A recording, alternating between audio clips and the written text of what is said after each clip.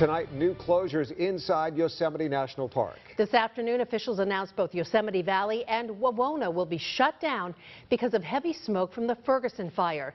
That blaze continues to burn about 2 miles from the park. The latest numbers show it's burned more than 36,000 acres, but crews are making progress. It's now about 25% contained. We do have live team coverage for you tonight. Chief Meteorologist Marina Jerica is standing by with our hot pinpoint forecast. But first, CBS 47's Angelica Lalani joins us live from inside Yosemite National Park on the valley floor. Angelica. Well, Ken, if you take a look behind me, you might be able to see Yosemite Falls through the layer of smoke. Park officials say this is the first time they've had to close down for a fire since 1990. July is the park's busiest month. Hundreds of folks are visiting here from all over the world. Now they, along with some employees, will be leaving.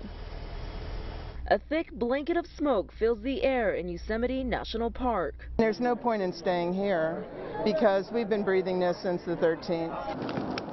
As the Ferguson Fire continues to grow, conditions are now heavily affecting the surrounding environment. So this was a tough go. This morning in a public meeting, park officials announced on Wednesday they will be temporarily shutting down Highway 41 into Yosemite, closing the valley floor and Wawona until possibly Sunday. Based upon the continued inversion in the air quality and the fact that firefighting operations are in the park, we've made the decision. This decision comes just months after shutting down the valley floor due to possible flooding. Wendy Harrell, a longtime resident and park employee, was just evacuated from El Portal. Now she's wondering how long it's going to last. As far as I know, I'm laid off.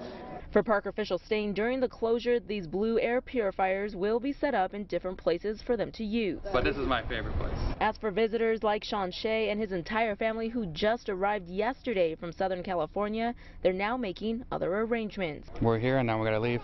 So going over to Cambria now, we just booked 4 rooms over there.